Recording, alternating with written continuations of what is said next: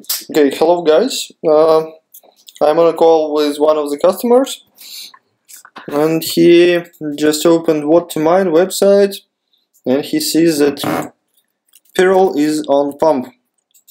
Okay, so just from very beginning, how to set up a wallet and how to mine some currency which is pumped or just on top of the list on What to Mine.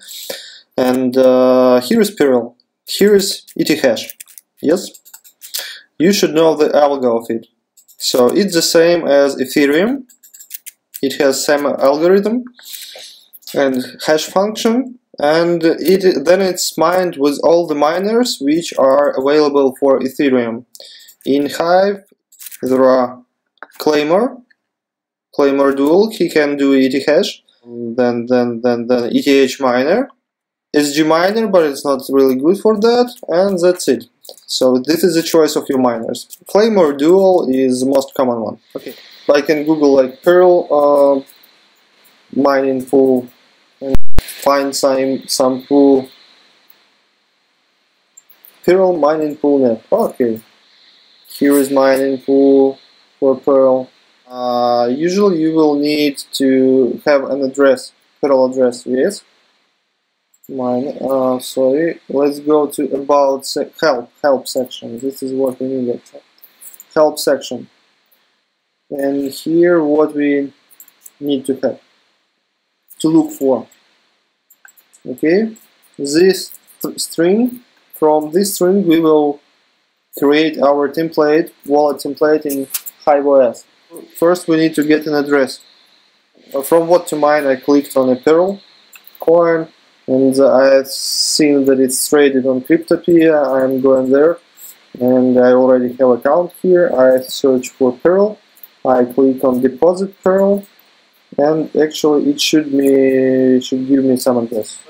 You see here is a warning. Please do not mine to Cryptopia address. So actually you need to have PIRL wallet. The stage number one is to create a wallet. Because yes, there are a lot of and electronics has these certifications that don't mine directly to the exchange. Okay.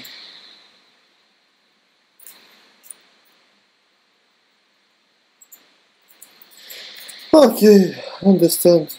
Continue. Save your private print paper wallet. Save your address.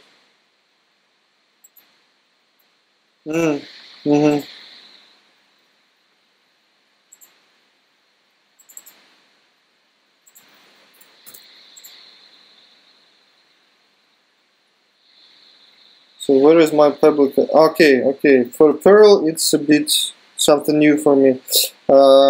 So I created on the website some wallet file, then I unlock it, then your address is, now I see my public address. Okay, great, your address. Okay, that's what I wanted to have. I go again to my wallets, I put here an eval, call it PIRL,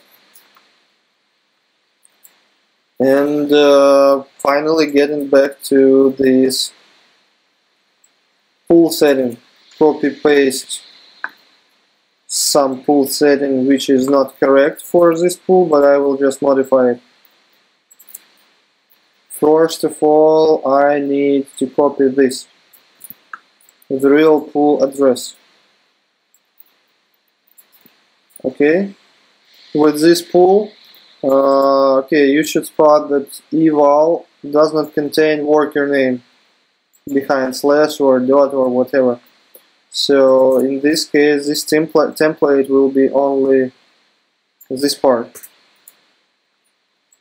Yes, and I see that the password is X. Okay, there are some extra options for config which are needed to be in Claymore config.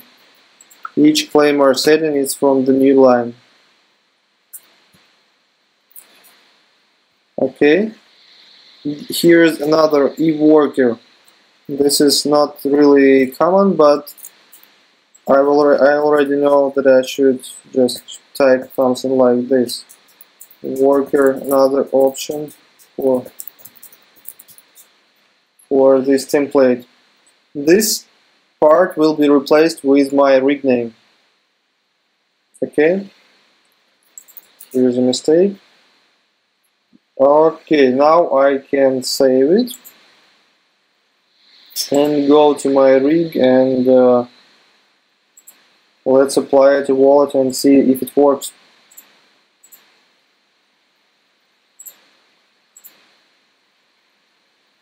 Do you see my screen, right? You see all of my screen.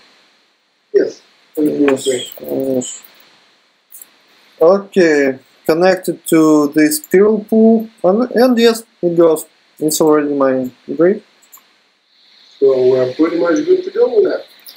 Yes, yes, yes. Just to see what's happening. What I always do, I check how the config is generated.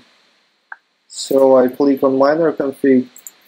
It should return me the files generated. Yeah, so this is actual config what's on the disk. So here are my options, my custom options required by the pool, which I entered in that custom field. And here is the pool string. The eval value was replaced with my Perl address, and the worker name is replaced with my rig name, which is worker. Yes, and the Perl is mining here. Now I get back to this mining pool. I click home. Okay, I need to know my Perl address again. I enter my address here, look up. Okay, and here are my stats. They are a bit low, but they will grow up with time. Maybe in 10 minutes I will see. Oh, it's already 10 megahashes, and in 10 minutes I will see my full hash rate here. Okay, with Perl, then I will go again to my address here, and somehow I will need to transfer money to the exchange if I will want to trade with this Perl currency. Okay? Great. Great. So pretty much everything is understandable. That's actually what I would want to do with other currencies. Try to find your pool or your currency, your coin in the examples, or at least a similar one. This pool reminded me this Ubik pool. It also had this option with worker, which is actually not really common with for the pools to have such settings. And it doesn't have any extra options like Perl, but Perl needs it. Okay, I will add the two examples later, but I hope with this video you should be able to create your own wallets at any pool, at any coin.